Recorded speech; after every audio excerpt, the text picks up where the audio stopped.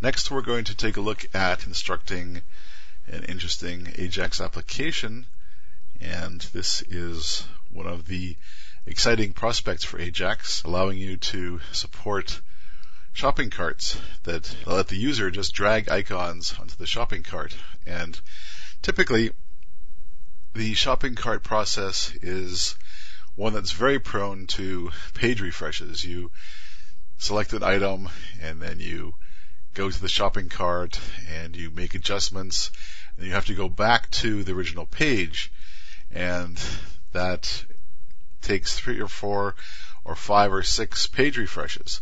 So obviously that's a good prospect for a good chance for Ajax to step in and reduce the number of page refreshes to none if possible. And the way that it does that, the way that's increasingly doing that is, as you'll see, is you can drag icons to a shopping cart, and behind the scenes the server is notified of what the user has done, what the user has purchased, and it's added to their shopping cart on the server, and yet there's no page refreshes needed, and all you've got to do is enable drag and drop in the web page, let the user drag icons that they want to purchase, representing items they want to purchase, to the shopping cart. This is how it works. See, it's very simple. Television, well, it's not exactly a television icon, but it's representative of one, and the user can drag that television icon into a shopping cart. Again, not exactly the most perfect shopping cart icon, but it's representative of one, and then release the mouse, dropping the television icon onto the shopping cart. When they release the mouse, behind the scenes, the server is notified of their action, and in this case, text is downloaded to show that the server knows what's going on, as you're going to see when I release the mouse. As you see, behind the scenes, the server was notified and that you just bought a nice television, and sends you back the message saying you just bought a nice television. And so it's been added to your shopping cart in that case. So we're going to see how this example works. It's going to be pretty mouse intensive, letting the user drag and drop items into a shopping cart. We're going to see how this particular example works next. So let's start working with the mouse to create our drag and drop shopping cart example. And you see how that works here. There is a div with the ID target div, which will display text retrieved from the server. There's the television div and the target, that is the shopping cart div. The television div is styled this way, as you see, and it has left, top, and width and so forth sized so that you can see actually the television div on the screen. And the target div is similarly sized as well, with the text shopping cart, and this contains this text television. And when the user moves the mouse and clicks or presses the mouse button over the television, the on mouse down JavaScript event attribute is executed, and that calls the handle down JavaScript function, passing it the current event object. The event object is only passed in Netscape brand browsers, including Firefox. In Microsoft Internet Explorer, you're going to have to catch the window.event object, as you're going to see in a second. Let's take a look briefly at the handle down function. Here's the handle down function. The problem is that the way you handle the mouse in JavaScript differs by browser so much that it's essentially you standardize that work. So the first step is in the handle down function is going to standardize the mouse by creating a new mouse event object. We're going to create this mouse event object.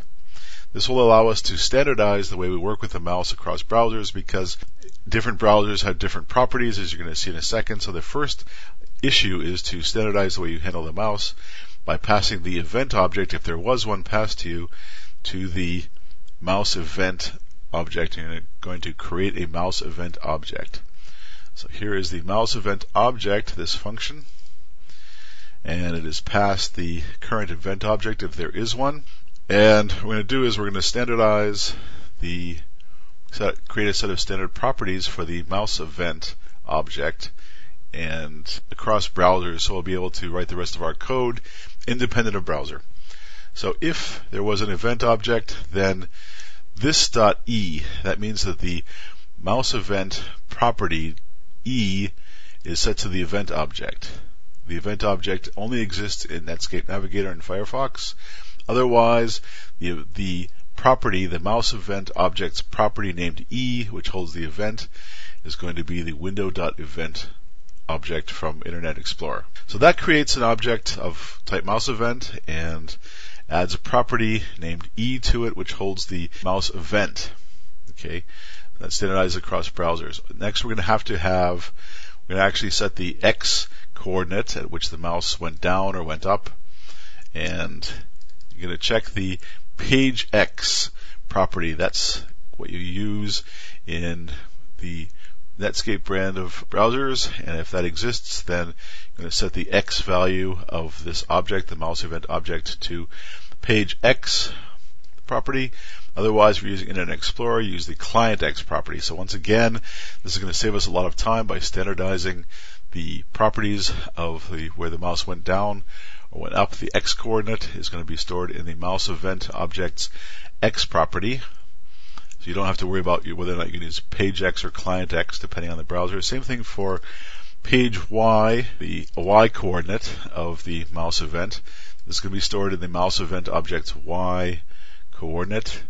And you use page Y if you're working with the Netscape brand of browsers, including Firefox, and client Y for Microsoft Internet Explorer. So now we've set, for the mouse event object, we've set the E property holding the event object itself that caused the event. The X property holds the X location at which the mouse went down or went up. The Y property holds the Y location, Y coordinate, which the mouse went down or went up. Finally, we're going to also store the target. The target is the HTML element in which the mouse went down. So if it is the television, for example, then if you press the mouse button over the television, then the target will be the television div, for example. So this will be like this. So in the Netscape browsers, you use the target property of the event object, and in Internet Explorer, use the source element property. So this adds a target property to the mouse event object we're creating to standardize where you work with a mouse.